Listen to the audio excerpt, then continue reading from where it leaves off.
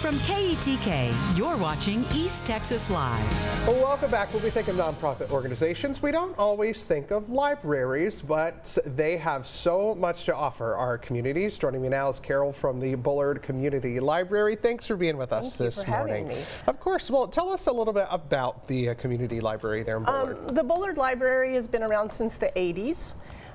We currently have about 1,600 patrons and a circulation of about 27,000 books, wow, believe it or not, in our little library. Well, no, yeah, that's fantastic. So tell me, why do you think, libraries, believe it or not, are starting to become less prominent in our communities, but y'all are still going strong. Why is it so important to be able to have these in our communities? Well, for instance, we serve a very diverse community, and we always have people coming in. We take it for granted that we have internet. You have internet, all these services. Well, not everybody has those. So we provide internet and Wi-Fi. I have a gentleman that came in yesterday who had a stroke, and I actually filled out his taxes for him because there's a need for that. So community libraries serve a need, and we have to always remember that it's not just about checking out books, it's about the community, and Bullard Library is important. It's a hub of the community. And to be able to offer that hub, it still does take money to be able to run this. It does, and we run on donations. We have two major fundraisers, and so this East Texas Giving Day is going to be our third fundraiser. So being our first year doing this, it's going to be interesting to see how it works. Well, it's pretty exciting. So this is your first year taking part in Giving Day. Tell me, what is this money going to be going back into for Project Wise? Well, we need new books. A majority of our books are donated. So only about 5% of our circulation are new books. So I want to get some new books in the library.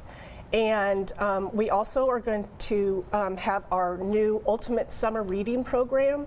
And this is not just a reading program. This is a program that keeps the kids' brains and bodies moving during the summer.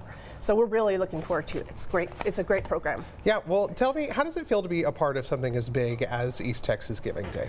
We're really excited about it. I know this is our first year, and it's trial and error because I've never done anything like this before. So I'm really looking forward to seeing how it works and getting it out to the community, doing things like this. And so I don't know, it's just a trial and error this year, and hopefully we'll do really well, and we can always be here next year and in the future. Well, we're talking about getting new books is what the money's going to, and also the summer reading program, getting that ramped up. What is the goal that y'all are looking to hit this year as a part of Giving Day? We have a goal of $1,200. We have a current match of $600 that came from our generous board, and that's our goal. I think it would be great to hit that.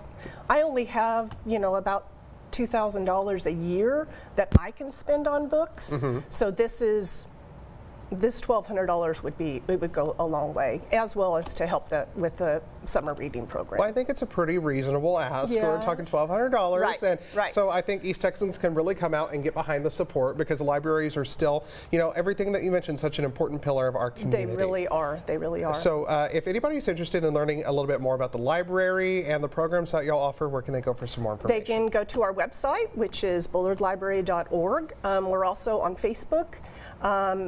And we're down there on Main Street in Bullard. Come by and see us. I've got the most wonderful volunteers, and if you ever want to volunteer, we're looking for volunteers. So come on by the library. All right, perfect. Well, don't forget East Texas Giving Day, April 25th. If you're busy that day, we're in early giving right now. Are. So there's no excuse, and you'll take donations year round, right? Absolutely. And of course, if you hit 1,200, you'll take more than that. More than that, exactly. Thank you. All right. Well, thanks for being with us this morning. We appreciate it. Thanks for having me. Of course. All right. Stick